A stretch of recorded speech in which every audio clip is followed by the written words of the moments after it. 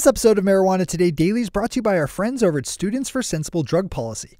Open up ssdp.org to learn more about how to join or start a chapter at your school or to sign up as an ongoing monthly financial supporter of the most effective agents of change in drug and cannabis policy reform. Once again, that's ssdp.org. Good morning, Marijuana Nation. It's Friday, November 10th, 2017, and you're tuned in to episode 371 of Marijuana Today Daily. I'm your host, Shay Gunther, and I'll be walking you through today's marijuana news and headlines.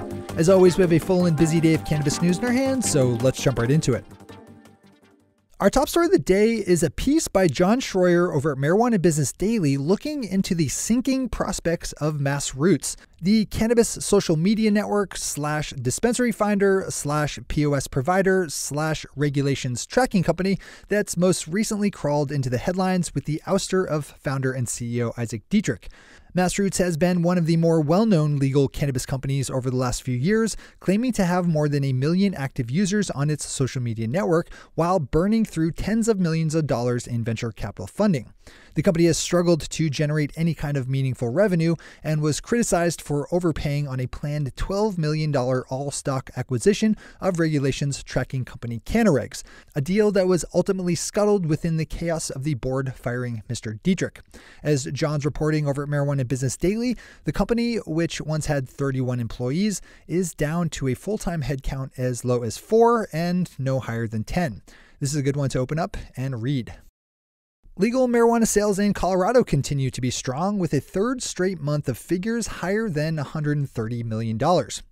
According to some taxi math by the Cannabist, the Mile High State pulled in $136.6 million in legal cannabis sales for the month of September, bringing the state's total yearly haul up to $1.16 billion, up from the $974 million the state had brought in by the same month the previous year. Of September's total, just over $100 million came in from the adult use side of the market, with the remaining $35 million in sales on the medical side.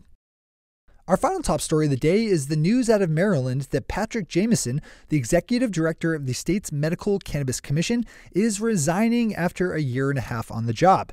Mr. Jamieson, a former state trooper, didn't give a reason for his choice to step down beyond releasing a statement saying, quote, "The time has come for me to pursue other interests," unquote.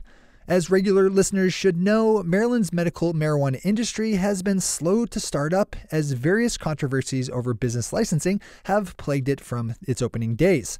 Currently, the state is looking at a December 8th deadline for licensed dispensaries to get up and running. We'll certainly track this one as it progresses.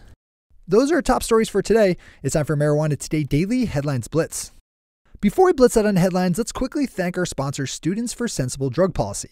You know them, you love them. You should either belong as a member of your local school chapter or support them with your monthly financial contributions. SSDP is one of legal marijuana's most powerful weapons of progression, and we need to give them all the support they need to keep up the fight. Get in the game by opening up ssdp.org and taking it from there. Step up and make a difference. One more time, that's ssdp.org. All right, time for the blitz.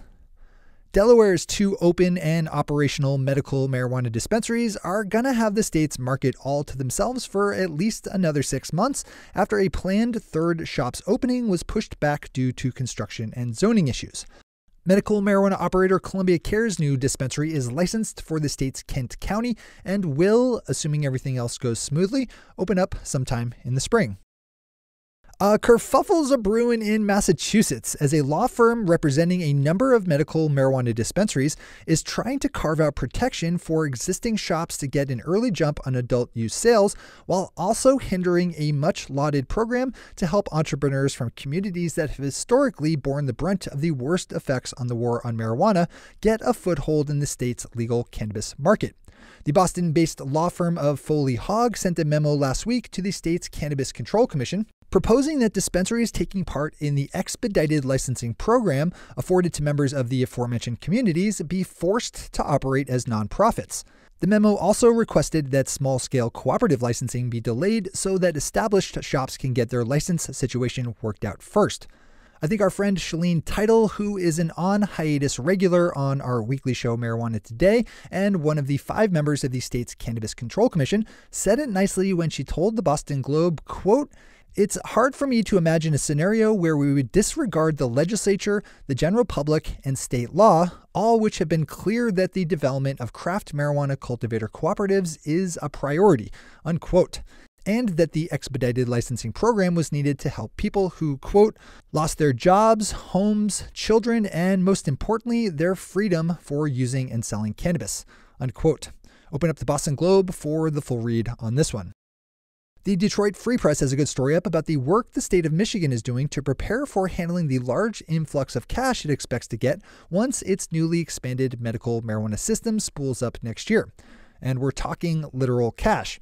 Banking and financial services is one of our industry's bigger stories, and as Michigan is about to really learn, things can get complicated quickly when you have an entire industry that has to move around its money in actual physical dollars.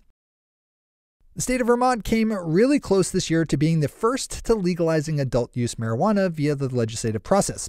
7 Days Vermont has a good catch-up piece that looks at the likely scenario of that happening again sometime in 2018, as the state legislature will pick back up on the topic when it meets again in January. If you're into Green Mountain State news, this is a good one to open up. A new poll out of Georgia shows that 77% of adults living in the state are in favor of the legalization of medical marijuana, with just 19% opposed. The medical marijuana question was run by Georgia College as part of their 2017 State of the State poll and drew from a sample size of 494 residents randomly selected statewide. It has a margin of error of plus or minus 4.4%. The Columbia Journalism Review has an interesting story up about a marijuana culture magazine published in Mexico that's having trouble getting licensing from the government to remain in print. Even though the country has recently legalized medical marijuana, government officials say the magazine Cannabist goes too far in promoting the use of what they say is, quote, "a prohibited substance," unquote. This is another good one to open up for the full digest. And finally for today, Canadian licensed medical marijuana company Aurora Cannabis is reporting strong growth in its financial numbers for the latest fiscal quarter. According to the press release published over at New Cannabis Ventures, the company booked $8.2 million Canadian in revenue in Q1 of 2018, up 196% over their total for the year previous. In that same time period, they say they sold the equivalent of 1,962 pounds of cannabis to their customer ranks, which now number over 20,000. Open up New Cannabis Ventures for the rest of the numbers here. Those are the headlines and news for the day. I'll be back with you again on Monday with another information-packed episode of Marijuana Today Daily. But in the meantime, if you have any stories to share or feedback to give, zip us an email to headlines@mjtodaydaily.com. And while you're clicking around the interwebs, swing over to our Twitter account at MJTodayDaily and visit our website at mjtodaydaily.com to find links to all the news we cover. Thanks to our sponsor, SSDP, and to all of our awesome patron listeners for the support that makes this show possible. To join the illustrious ranks of the patron listeners yourself, swing over to our website at mjtodaydaily.com and click on that big blue button at the top of the page that says Become a Patron. I'm your host, Shay Gunther. Thanks for tuning in and starting your day with Marijuana Today.